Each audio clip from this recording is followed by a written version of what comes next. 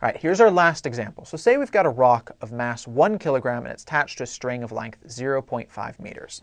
So R equals 0.5 meters, and we've got the rock up here, 1 kilogram. All right, and the string snaps at a tension equals 75 newtons is our snap. That's when the string all of a sudden will snap.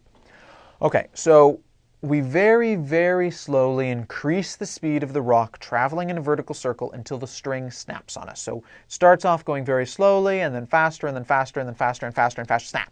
All of a sudden it snaps. First, let's think about what point on the circle will the string snap. So where does it snap? So let's do a quick free body diagram. So at the top, we've got mg, right?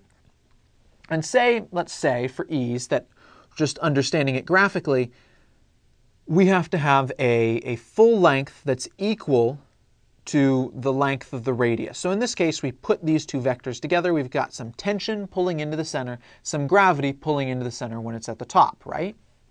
Well, when it's at the side, we've got gravity not really having an effect because it's going perpendicular, so it's not doing much to us right now, but we've still got that tension. So now the tension has to go all the way in. So clearly when you're on the side, you're going to have more tension than when you're at the top. Well, what happens when you're at the bottom? Well, now we've got mg pulling down, but we've also got to have a tension that's able to make up for mg so we can still maintain the same centripetal force. So to maintain the same centripetal force at the top, gravity is working with us. It means we need less tension in our string. When we're on the side, gravity doesn't have any effect. It means that we need just the same amount of tension that we need as our centripetal force. When we're at the very bottom, gravity is going to work the most against us, and so the tension is going to be the maximum. So string snaps at bottom. So string snaps at bottom of circle because that's when gravity and tension are going to be butting heads. The tension will have to be the biggest because that's when gravity is working against us. So at what speed will it have to go? So now we have that centripetal force is equal to the net force, right?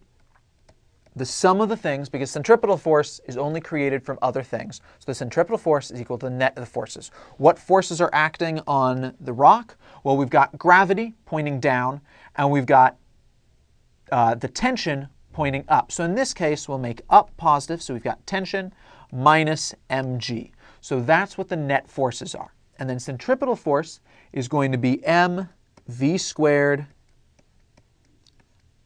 speed squared, absolute value of v, over r. All right, we know what pretty much all these numbers are, except what's tension? Well, we're looking at the instant of snapping because we very, very slowly sped up to this. Because if we'd sped up to it suddenly, we might have accidentally put on a 75 Newton tension at a different spot. That's why we had to speed up slowly so we could be sure that it would snap at the bottom. So we've got that the tension's 75, and we can now start subbing things in. So at the instant of snapping, the tension's 75. We know what the mass is. We know what gravity is. We know what the radius is. We know what the mass is. Now it's just up to us to figure out what v squared is. So v squared m over r equals 75 minus 1 times 9.8, which equals, hold on, sorry. So 75 minus 1 times 9.8.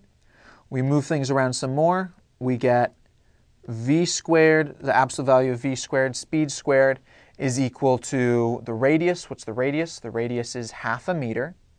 0.5 times 75 minus 1.98 divided by the mass. What's the mass? Well, the mass is just equal to 1, so we can forget about it being on the bottom. And then we take the square root of both sides. And we get the square root of, we punch that other number into our calculator, and we've got 32.6. Once we take its square root, we see that the speed of snapping is going to be 5.71 meters per second. Once we get faster than 5.71 meters per second, we'll snap at the bottom of our circle. As soon as we get to 5.71 meters per second and the rock passes through the bottom, that's the just enough tension to create a 75 Newton pull in the string and snap it.